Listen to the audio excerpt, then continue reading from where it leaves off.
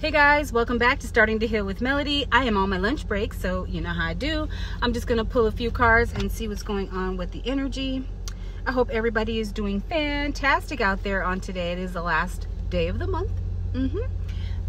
So yeah, I don't really have anything else to add on to that. We're going to be going into October, leaving whatever residual energy from September.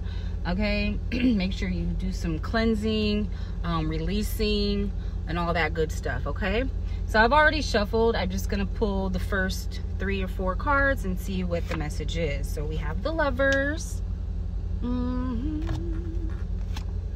have the Sun,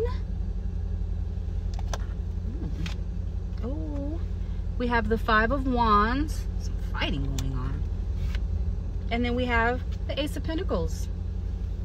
Okay, bottom of the deck we have is the 6 of Cups. So somebody is thinking about the past. All right, they're in nostalgia, they're going over their memories. Okay, right off top, guys, there's people, a person or whatever, that does not want to see you and another person come together. They're doing everything they possibly can to cause a wedge between you and the person you're supposed to be with, or the person that you may already be with.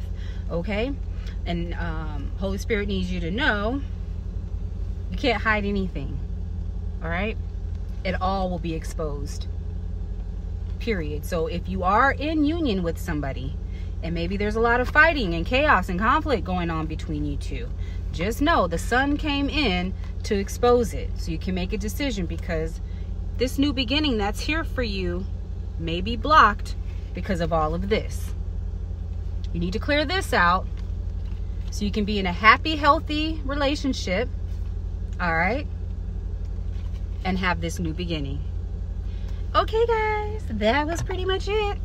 If you like my message, go ahead and hit that like and subscribe button. Leave me a comment. Let me know what you think, and I'll be back with another one later. Bye.